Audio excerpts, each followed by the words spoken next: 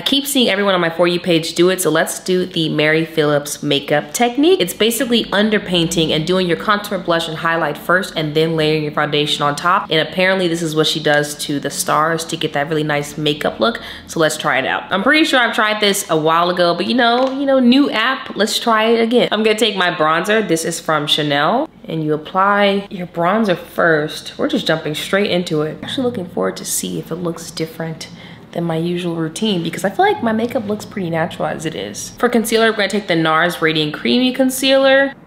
It feels so weird putting concealer on before foundation. Go ahead and blend that out. And then we're gonna take that gorgeous Chanel blush that I keep using, Water Fresh. Let's blend it out. I look a disaster. Mountain, please. I'm already like, come on. Please. All right, so we got that on. Now we just apply the foundation. Let's take a wild guess. What foundation is Alyssa about to use? Mario.